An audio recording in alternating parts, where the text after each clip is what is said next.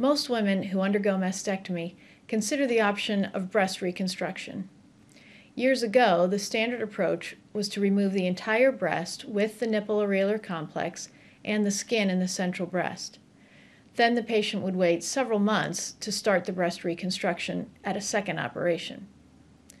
Now there are better techniques, so the majority of women can have breast reconstruction performed immediately during the same operation as the mastectomy. A major advantage of immediate breast reconstruction is that the skin overlying the breast can be preserved, resulting in a more natural appearance of the reconstructed breast. There are two main types of mastectomy performed in the setting of immediate breast reconstruction.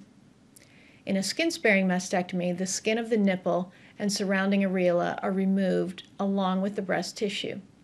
Then, the nipple-areolar complex can be reconstructed with surgery and/or tattoos in the future. In a nipple-sparing mastectomy, the breast is removed from under the skin and all of the breast skin is preserved, including the nipple and the surrounding areolar skin.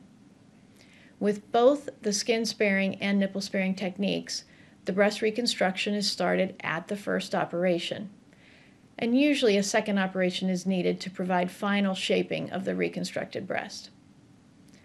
At Mayo Clinic, breast surgeons and plastic surgeons use a team approach in order to optimize both the cancer treatment and the cosmetic result.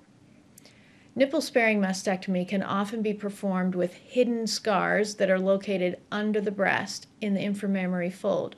Although one disadvantage of this technique is that after the surgery, the nipple will usually lose its normal sensation.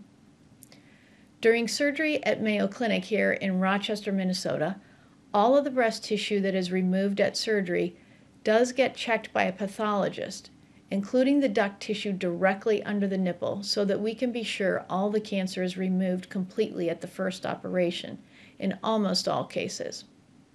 Sometimes there are reasons that a skin-sparing or a nipple-sparing technique cannot be performed safely, either for cancer-related reasons, blood supply concerns, or other factors related to an individual woman's health status. In order to determine if a skin-sparing or a nipple-sparing technique is possible in your situation, we recommend evaluations by both a breast oncologic surgeon and a plastic surgeon from our team.